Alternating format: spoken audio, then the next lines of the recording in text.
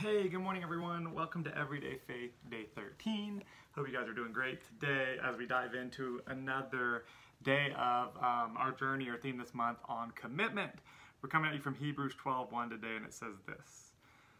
Therefore, since we are surrounded by such a huge crowd of witnesses to the life of faith, let us strip off every weight that slows us down, especially the sin that so easily trips us up, and let us run with the endurance the race God has set before us. And if you continue to read, it says this.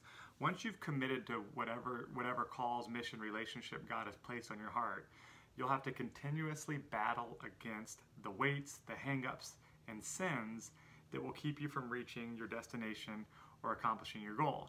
Sometimes the greatest challenge in this is that you've been so accustomed to carrying the weights or continuing in habits that actually deter you from following through on your commitments. While sinful actions are obvious to identify and spot, things that can be considered weights are sometimes more difficult to identify, yet they can impede our progress as much as sin. Take some time to identify what things in your life are serving as weights and preventing you from remaining committed.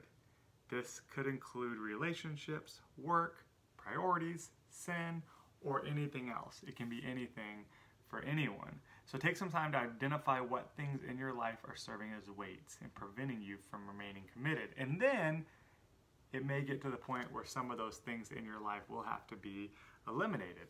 Some relationships. I'm not saying don't love that person anymore, but you may need to spend less time in that toxic relationship. Work. If it's a very toxic work environment, I've seen people on the Faithbox Facebook group post that they've had to make changes because of the toxicity of their work environment. It brings them down. They're not as good of a husband. They're not as good of a spouse. They're not as good of a father or a mother. And it's just messing with all areas of their life. So take some time to identify what things in your life are serving as weights and preventing you from remaining committed, and then let's do something about those. Come say hi. My buddy wants to say hi again. Yeah, I'm done.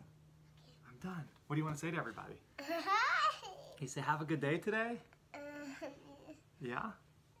What else? Anything else? You want to say Jesus loves you? Jesus loves me.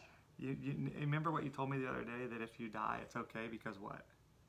Jesus prays with me. He told me the other day, you talk about childlike faith. He said, Daddy, it's okay if I die before you because Jesus will play with me before you get there. So I want to live more like that. Love you, buddy. Love you. Bye. All right. Bye, guys. Bye-bye.